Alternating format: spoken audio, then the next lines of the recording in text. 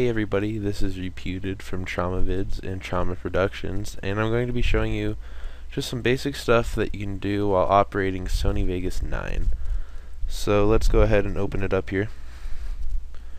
This is also going to be my first tutorial I've ever done. I'm using Camtasia for anyone interested.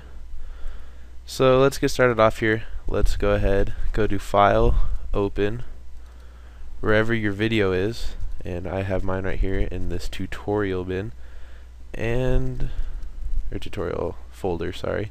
We're just gonna go ahead and open it up, and this is just my intro that I've made, just real quick and easy. I made it using Adobe After Effects, which is right here. So the first thing I like to do whenever I open a video is just highlight the whole entire video that you want to use. Right click it and go to Properties. Right here you'll see all your properties that you have.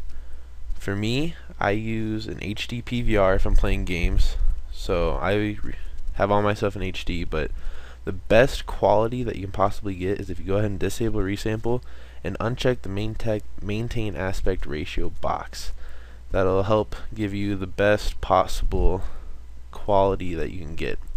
Another thing that also helps is if you come up here to the project video properties or hit Alt Enter, you can enter whatever settings you want to use. Basically, if you're using such as a Dazzle DVC 100 or something, you want to use this NTSC DV, which is the 29.97 frames per second. However, if you're using HD, depending on what kind of capture card you have or whatever, you want to use one of these ones down here. So just for example, if you want to use that one, but you always, if you're recording HD, you want to use this 59.940 frames per second, the double NTSC. That'll give you the best quality. Also, if you already have your video here, you can go ahead and find it here through your recordings and click on it and hit open, and it'll automatically match what your video is to the properties in Sony Vegas. You also want to change this to best to get the best quality possible. Click apply and click OK, but however I'm not doing a actual gameplay for this one, so I'm going to go ahead and cancel it. Another thing to help slow down your video, as some people know or don't know in Sony Vegas, as I make this larger, the screen actually lags as you play videos sometimes. How you can kind of see the screen lag going on there. Really easy fix to that is to go ahead and hit Shift B, and it goes ahead and slows it down to 30 frames per second, which makes it a lot easier to use. This way, as you see up here, it's a lot smoother now, and you can just see it all come in and it's not all splotchy. And that's a big fix that a lot of people are having questions about. So you have your video here now, so really, I mean, you can cut it out from anything. A lot of people don't quite know how to split. You can go ahead and just scroll in here, just using the little cursor on your mouse, and anywhere in the video that you actually want to split it. So let's say right there, I just want to go ahead and split it. You actually want to go ahead and click on your video time bar wherever your timeline is, and just go ahead and hit S. Splits it into two separate clips. That can be helpful for a lot of people in case you aren't quite sure how to split a video. Then just go ahead and hit Control Z, or go to Edit, Undo, to go ahead and undo whatever it is you want to do. Let's go ahead and add some audio into this. Once again, go to File, Open. I have my tutorial folder here again. I have this song, which is from the Matrix soundtrack, called Chateau. And you can go ahead and edit it if you want the beginning to come in first, or you want the song to actually replay itself or become shorter. You can go ahead and adjust the length of it. What I'm going to go ahead and do here is, there's the end right there. I'm going to go ahead and make it shorter this way. And then once again scroll in so you can actually get in here and see exactly what it is you're doing. Just go ahead and fit this onto my video here. So now you'll see it all come into play. It's not quite lined up. As you see, the blue line will tell you when you're lined up, when you're not lined up, whatever you need to know. Alright, so we got my audio on there on top of the video, but let's go ahead and go here. I'll just show you guys the event pan crop. You can go ahead and, if it comes in the screen here, I don't even know what I just did. I just brought in that little screen. I've never done that before. Anyways, You can go ahead and edit it however you want the screen to come in, whether you want it to flip upside down. You can change all the angles and the height and the width and stuff. You can change your focal point. As you see on the right screen, your focal point will move around there. But I'm not going to go ahead and mess around with any of that right now. I just wanted to give you a basic overview of it. You can change all the keyframes, all that good stuff. So as we play it back here, audio as it comes into play just like that.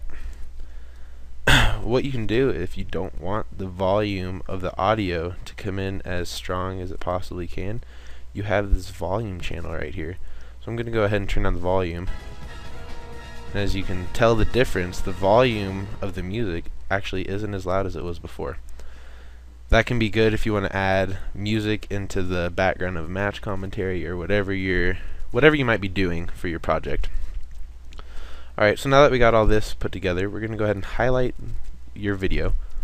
You're going to go to File, Render As, and then you're just going to go ahead and name it whatever. For this one, I'm just going to name it Intro Tutorial.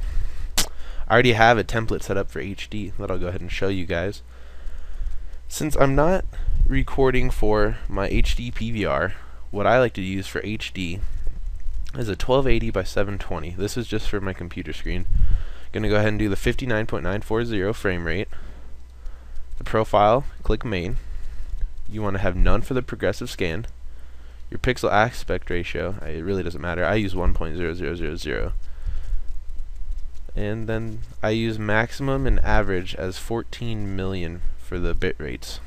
I just think it turns out with the best quality for that one. Audio, you really can use whatever works best for your project. And then you want to have video rendering quality best. Go ahead and click OK. You can save that also if you'd like to. And then you're going to go ahead and just click Save. It's going to go ahead and render through your project here. It tells you how much time you have remaining up here, and you just sit here and we wait.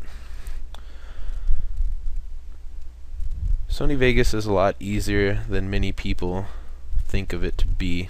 Really, once you learn the basics of it, everything just starts to come into hand and everything becomes a lot easier. While this is still rendering, if anybody wants any other tutorials on Sony Vegas, Photoshop, After Effects, Illustrator, go ahead and leave it in the comments below, or go ahead and PM me and let me know if there's anything that you'd like me to show you. So as this comes to an end of the rendering here, you're going to go ahead and hit it. You can either open it to actually view the actual file itself. If we load here, alright, and just go ahead and click play. Whatever your, might have QuickTime, you might have not QuickTime. I forgot to mention, as you render a video, you actually want to render it as an MP4.